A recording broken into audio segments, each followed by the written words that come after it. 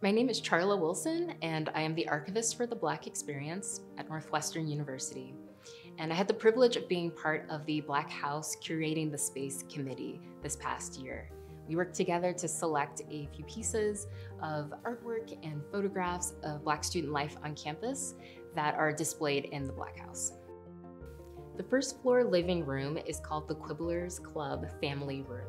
It features a photograph that pays homage to the members of the Quibblers Club, the organization that began in 1926 that was organized as a meeting space and a social outlet for students who commuted to campus. The Quibblers Club organized a number of parties, social gatherings, events for Negro History Week, which we refer to as Black History Month. And they also invited speakers to come to campus, such as literary figures of the time, like Langston Hughes.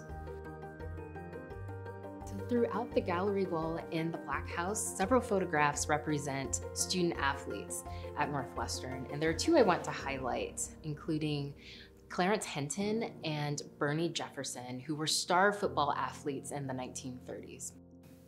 They were also involved in the Quibblers Club, where Jefferson attempted to desegregate housing on campus, but faced much opposition from white peers who disapproved. After college, Jefferson served in World War II as a fighter pilot with the Tuskegee Airmen. He later signed with the Chicago Rockets and thereafter became a teacher and school administrator in Chicago. Hinton attended Howard University's medical school and briefly served in the Army and later served a long career as a doctor. Throughout the gallery wall, we have photographs that were taken by alumnus Ronald Craig while he was a student at Northwestern in the early 1970s. And he was a student photographer for Pomoja People, the Daily Northwestern, and Syllabus, where we are fortunate that he captured Black student life at that time. His photography also depicted a time when Black students worked with the administration to put the agreement from the bursar's office takeover into action. Black Greek organizations have provided much needed community and a social outlet for Black students, especially when they found themselves excluded from campus social life. The first Black Greek letter organization chartered at Northwestern was Kappa Alpha Psi fraternity in 1917. In earlier years, due to low admission of Black students and the housing situation, some Greek organizations chartered outside of Northwestern or became inactive on campus for significant periods. The photos here represent some of the early years of reactivated Greek organizations beginning in the 1960s, including Kappa Alpha Psi fraternity, Alpha Kappa Alpha sorority, and Alpha Phi Alpha fraternity.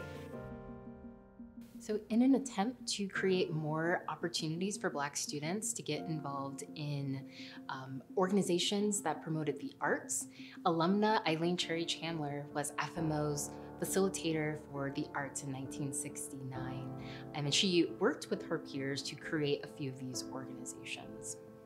She had the vision of creating various artistic outlets that promoted the Black aesthetic and opportunities for self-expression.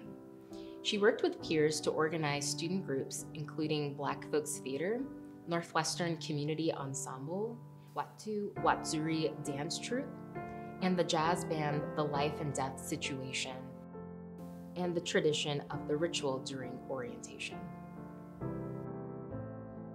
Northwestern Community Ensemble has ministered to the Northwestern community and beyond since it was founded in 1971. These photographs show the choir during their first concert at the Alice Millar Chapel and in front of Ebenezer AME Church in Evanston in the 1970s. The choir demonstrated the importance of having a diverse music curriculum and Black faculty, especially in the aftermath of the bursar's office takeover. To become a campus-recognized student group and to use choir rehearsal spaces, they needed a faculty advisor. However, at the time, the campus did not have a faculty member who specialized in Black sacred music.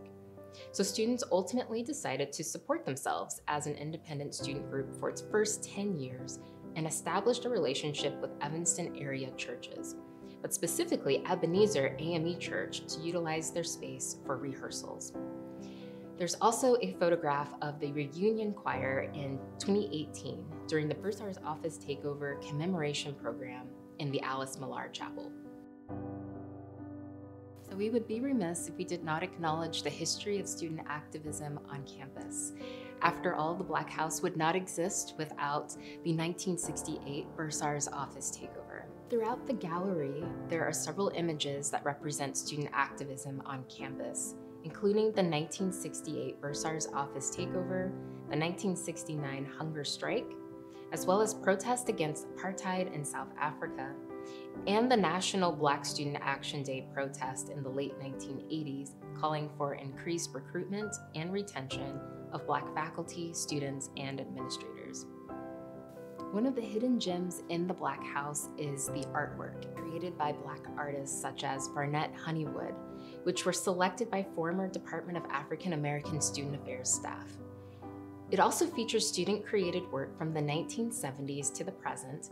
Overall, the beautiful artwork brings much character to the space and connects to Black American history and culture. The Black House has several pieces created by Afri-Cobra artists from the Black arts movement of the mid-1960s to mid-1970s, devoted to creating uplifting, revolutionary art that celebrated Black American history and culture. So I found the artwork, the photographs, the mini stories that represent Black student life to be incredibly inspiring. And I hope that through this video, you have also been able to experience that as well.